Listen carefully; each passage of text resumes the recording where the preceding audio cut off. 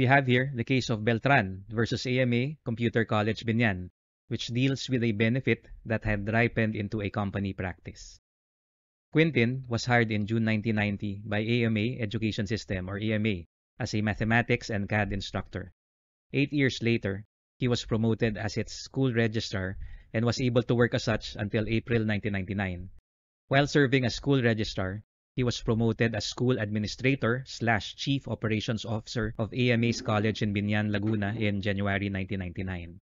Quintin alleged that sometime in 2008, he applied for early retirement, relying on a long-standing policy of AMA in granting early retirement benefits to its employees. While the said application for early retirement was being processed, Quintin was requested to continue his employment until after the enrollment period. Later, he was informed of the approval of his application and the processing of the payment of his benefits. On June 3, 2008, Quintin was compelled to leave immediately for the USA to avoid the cancellation of his visa as a permanent resident. On September 3, 2010, while on vacation in the Philippines, Quintin filed a complaint for payment of retirement benefits/separation pay against AMA. AMA contended that Quintin's request in 2008 for early retirement was disapproved. Before the denial could be communicated to him, Quintin had already left the country without submitting a resignation letter and following the standard company policy on proper turnover of work and accomplishment of clearance.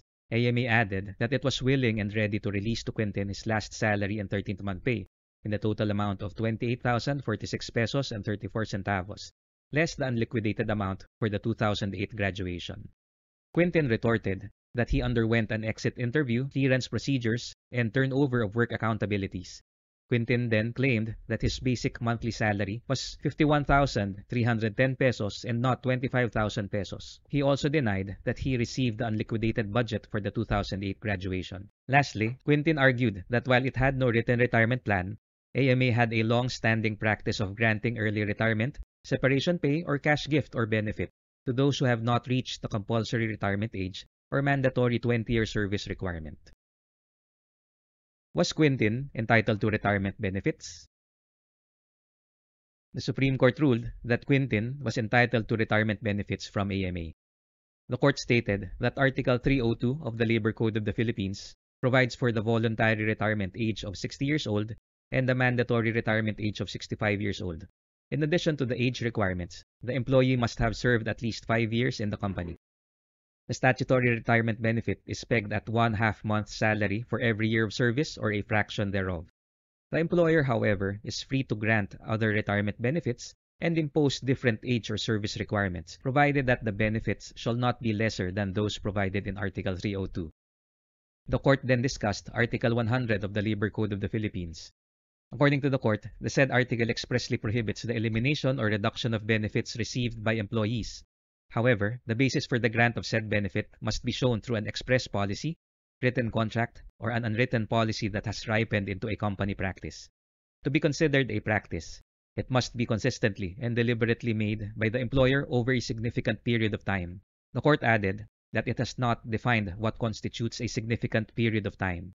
Jurisprudence explains that the matter is decided according to the peculiar facts and circumstances of each case, the common denominator of which is the regularity and deliberateness of the grant of benefits over a significant period of time. In the present case, the court found that Quintin was able to prove through substantial evidence the existence of an established company practice of granting early retirement to its employees who have rendered at least 10 years of service, regardless of age. Specifically, the court admitted the affidavits of Salvacion and Elsa, 2 former AMA employees, who both attested in their separate affidavits that they were former employees of AMA who were granted retirement benefits. The court noted that although they did not personally confirm the award of their early retirement, the affidavits showed that they occupied managerial positions and were privy to the policies of the school and to the movements or retirement of their subordinate personnel. Nonetheless, the court found that the affidavits revealed the following.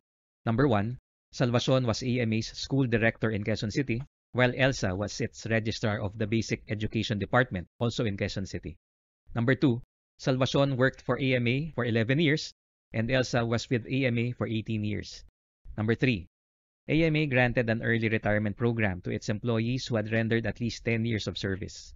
Number 4, Both received early retirement benefits of 1 month salary for every year of service pursuant to the early retirement program of AMA. And number 5, 8 other employees were able to avail of the early retirement program. On the other hand, the court also found that AMA merely denied that it had any existing early retirement policy, and the grant of Salvacion and Elsa's requests were isolated cases.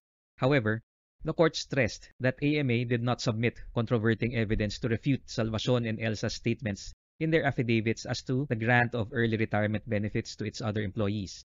Notably, AMA did not explain why Salvacion and Elsa's requests for early retirement were granted, but Quintin's request was denied.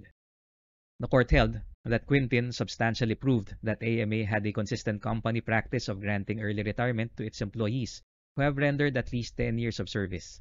For the court, Quintin was entitled to retirement benefits.